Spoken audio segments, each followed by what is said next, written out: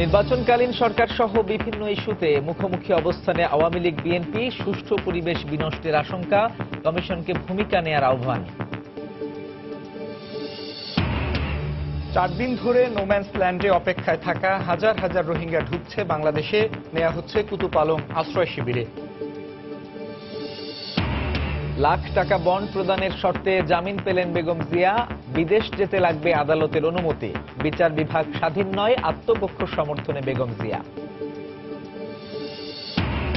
প্রবাসীরা এখন থেকে বৈধ পথে যে কোনো সময় টাকা পাঠাতে পারবেন। পেপ্যাল জুম সার্ভিসের আনুষ্ঠানিক উদ্বোধন।